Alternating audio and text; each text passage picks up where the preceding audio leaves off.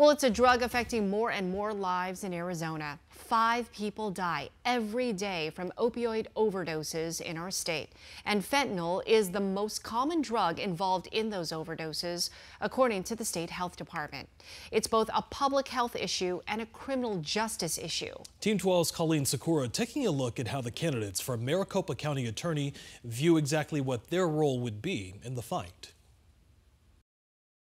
Both recognize it's a problem that's growing, affecting community safety and people's lives. Both are focused on solutions, but would take different approaches. If a word could describe the problem, it's devastating. Kim Humphrey, CEO of Parents of Addicted Loved Ones, sees it too. We see at least 2/3 probably of the people that are coming to the meeting and their loved one has had some issue with fentanyl. And the Maricopa County Attorney's Office says they're seeing more cases involving the synthetic opioid. And what we're seeing, not only seeing more cases, but we're seeing larger numbers of those pills. On Friday, the Phoenix Police Department saying they seized the largest amount of pills in department history, and over the weeks have found pills increasingly disguised as other things, from other drugs to candy, that can take someone's life with just one. Maricopa County Attorney Rachel Mitchell, a Republican who's running to maintain the seat this November, says while crimes need to be addressed, so does addiction. She looks at the problem in 3 categories: people who are addicted,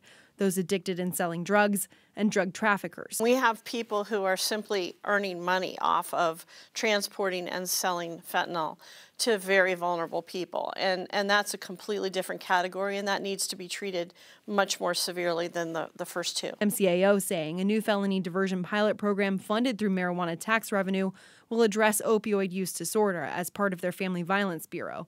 Democrat Julie Gunnigle. I suppose the biggest question is how much incarceration does it take to make somebody not addicted? Says her focus, if she wins in November, would be on diversion, treatment, and education. According to August data from the Arizona Department of Corrections, nearly 82% of inmates have, quote, significant substance abuse histories. Currently, only 509 inmates are in an addiction treatment program out of more than 33,000 inmates. Gunnigle believes it's less about the supply of the drug as it is about those addicted to it. When you start getting at the demand through treatment programs, through diversion, through deflection programs, and through real education efforts, that's when you're going to see progress. And for families like Humphreys, this is more than a political issue. It's a people one. There's consequences for committing crimes. There's consequences for bad actions.